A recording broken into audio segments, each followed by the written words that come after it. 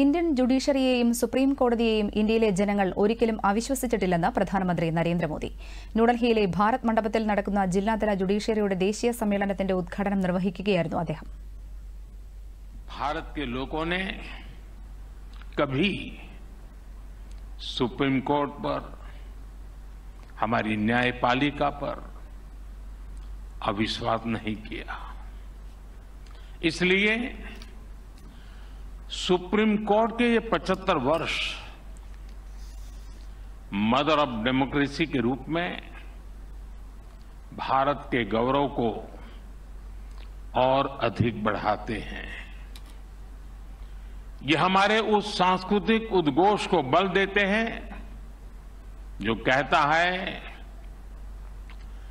सत्यमेव जयते नानृतम. इस समय देश अपनी के आजादी के 75 वर्ष पूरे करके संविधान की 75वीं वर्षगांठ मनाने जा रहा है. इसलिए इस अवसर में भी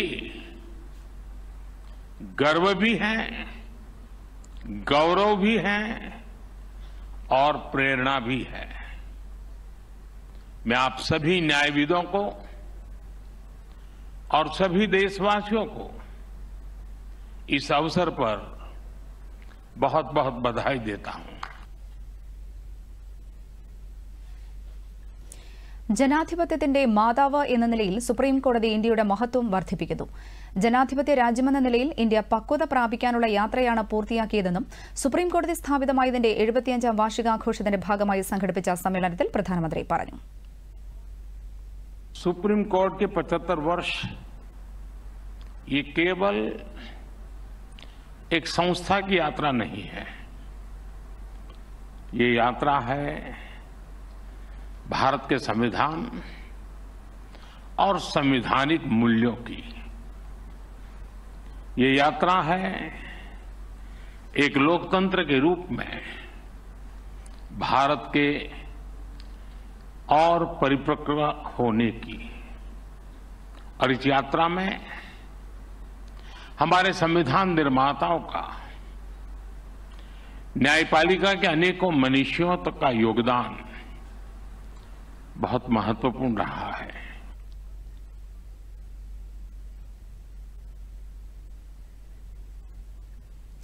സാങ്കേതിക വിദ്യയുടെ സഹായത്തോടെ നീതിന്യായ സംവിധാനത്തിന്റെ പ്രവർത്തനങ്ങൾ വേഗത്തിലാക്കാനും കൂടുതൽ കാര്യക്ഷമമാക്കാനും സാധിച്ചതായും പ്രധാനമന്ത്രി. നീതിന്യായ സംവിധാനങ്ങളിലെ പരിഷ്കാരങ്ങൾ സംബന്ധിച്ച് സമൂഹത്തിലെ എല്ലാ വിഭാഗങ്ങൾക്കും അവബോധം പകരേണ്ടത് അനിവാര്യമാണെന്നും അദ്ദേഹം പറഞ്ഞു. വാർഷികാഘോഷത്തിന്റെ ഭാഗമായി സ്റ്റാമ്പും നാണയവും പ്രധാനമന്ത്രി പുറത്തിറക്കി. സുപ്രീം കോടതി ചീഫ് ജസ്റ്റിസ്, ജഡ്ജിമാർ, ഇന്ത്യൻ അറ്റോർണി ജനറൽ തുടങ്ങിയവർ പരിപാടിയിൽ പങ്കെടുത്ു. സമൂഹത്തിൽ നടക്കുന്ന കാര്യങ്ങളെക്കുറിച്ച് നീതിപീഠത്തിലിരിക്കുന്നവർ സദാ ബോധവാന്മാരായിരിക്കണമെന്ന് സുപ്രീം കോടതി ചീഫ് ജസ്റ്റിസ് DY ചന്ദ്രചൂഡ് പറഞ്ഞു. Data on the National Judicial Data Grid reveals a basic truth. The district judiciary is not just the first, but more often the final point of contact for citizens. The reasons may be numerous. Many citizens are unable to afford legal representation. They have a lack of awareness about statutory rights, and there are geographical difficulties in physically accessing courts.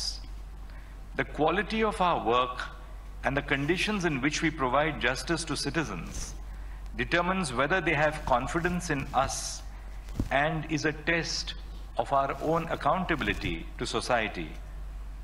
The district judiciary is therefore called upon to shoulder tremendous responsibility and is aptly described as the backbone of the Indian judiciary.